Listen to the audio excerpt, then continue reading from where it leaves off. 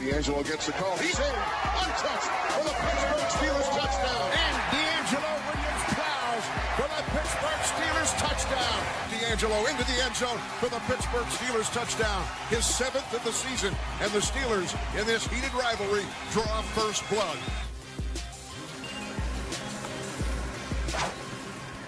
With us now, Pro Bowl running back DeAngelo Williams, who last year ended up tying the league lead with 11 TDs. Not too shabby, stepping in nicely. Thank you so much for being with us. Thanks for having me. Thanks for having me. First of all, congrats on the wedding. You just got married. Yes. It looked like you had a pretty good time. Please tell us about this Walking Dead theme. Well, I've said all along, weddings are for women.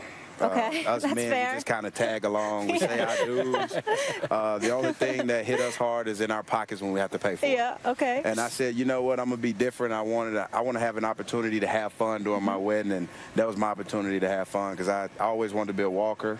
I'm a huge Night of the Living Dead fan, huge walker, and I love horror movies, yep. And because of that, that's why I was able to do what I was able to do. So nothing to do with the marriage zombies coming to get you?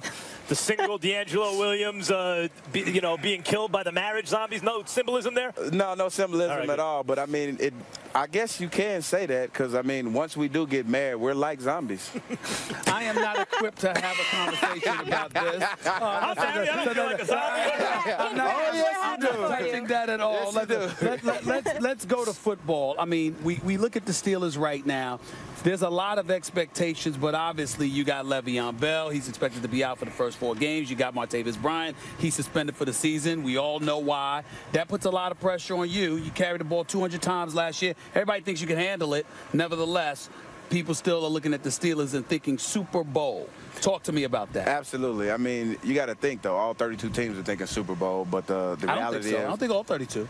Which ones you think? Please, you want me to get started? I'm not even going to start that. I told you. I know we pressed for time. I know we pressed for time. That's everybody's goal. Right. Now, whether they put the work in to be that 2 teams that play in the Super Bowl, now that's completely different. We put that work in here to get to the Super Bowl and to win it. You know, we don't just want to get there and then falter once we get there. We want to get there and win it. There's no jab at any team because I know how people try to go through and they try to, thread out stuff that I say. Right. But there's always pressure on me, and that's the pressure that Coach told me there's only 2 types of pressures: pressure that's applied and pressure that you feel.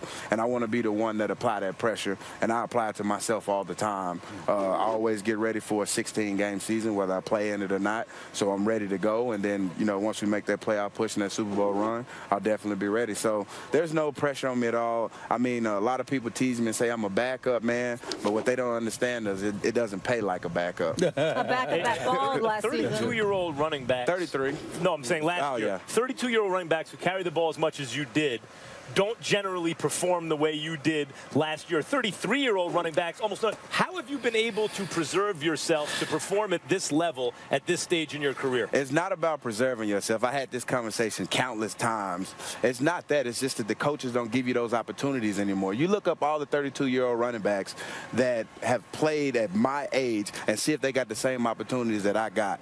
All you have to do is have a coach that believes that you can carry the load, and you'll make it happen. And I don't think any of the coaches that are 30-plus years old that had a running back to do it believed in that guy once he hit 30. Here's why I disagree with you. I disagree with you because I think you're selling yourself short.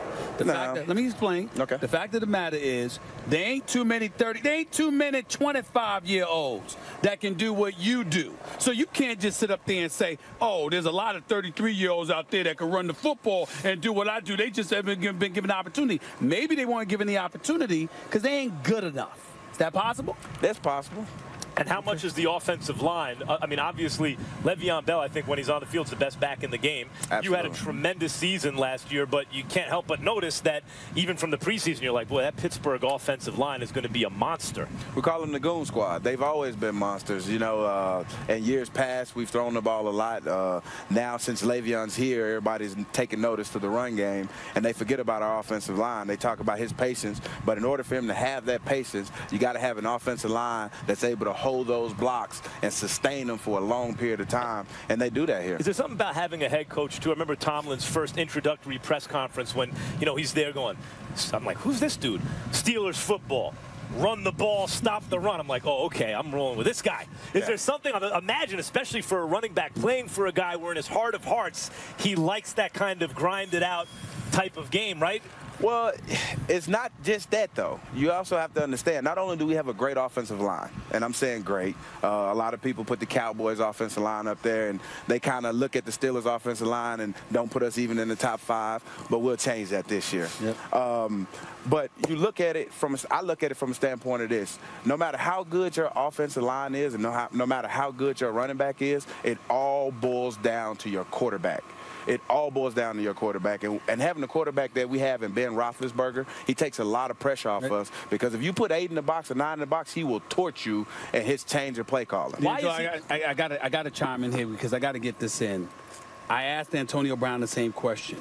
You're a loquacious individual. You talk, you speak your mind, etc. I want to know what, if anything, did you say to Le'Veon? Did you say to Martavis? I want to know what kind of conversations you guys have amongst yourselves in terms of staying straight and narrow and doing what we got to do to get this done and not putting yourself in these positions. Well, we've had those conversations. The unfortunate part about those conversations is that you don't think you have to have those conversations. So when you have those conversations, it's too late. You know, it's already that they're either off the beaten path or they've already got into some trouble, and that has nothing to do with Le'Veon or Martavis Bryant that I'm speaking about. I'm just talking about in general. But the conversations that we've had, like, because I don't know what's going on, and I hadn't asked L. Bell, like, hey, what's going on? And the reason why I haven't asked him is because when I sit up here and I talk, I get to talk like everybody else and generalize, like to say, hey, you know, but I don't know what's going on, though. You don't know what's going on. We know the appeal process is going forward. He stepped up. He said what he's had to say. Yeah. But we all put him in a box. And not when I say all, I'm not talking about myself, people outside of him, and say, hey, he can't stay off the weed. But, in fact, we don't know what actually happened. We don't know if there was a mix-up in locations on where he was. It ultimately comes back to him making sure that he have his priorities straight or he have his all ducks in a row. And that's why I asked you, what do you say as a team? Not even to those specific individuals, but just coming together and making sure you fly in the straight and narrow, because we got a big goal here. What do you say to them, real quick? We did say this, like, the Pittsburgh Steelers, our offensive side and our defensive side, we're the only ones that can beat ourselves. We're the only one that can beat ourselves. And we're not talking about in the game. We're talking about off the field. Right. Because our off-the-field issues are obviously public. So, and that's what we're having to deal with. Gotcha. DeAngelo, thank you so much. We always enjoy having you. Good luck this season. And I love what you said about the wedding. That's fun. Yeah. Enjoyed it. It was about time we had fun, right? Right? You don't look like a zombie. You don't look like a zombie. I mean, that's because I'm on set right now. I'm in front of millions of But he people. can transform. Somehow, we saw some way, I don't believe that you would have gotten married if you felt like a zombie. Exactly. I don't believe that. You know, we better clean it up. You got to go home. Clean it up. I know. Clean it up. Well, we all had those head-down cases where you just walk in the room and you... So are we zombies or are we not? Happy life, happy life. We all know that. Up next, DeAngelo Williams head coach Mike Tomlin joining us here from Latrobe at Steelers Camp. More First Take after the break with Mike Tomlin.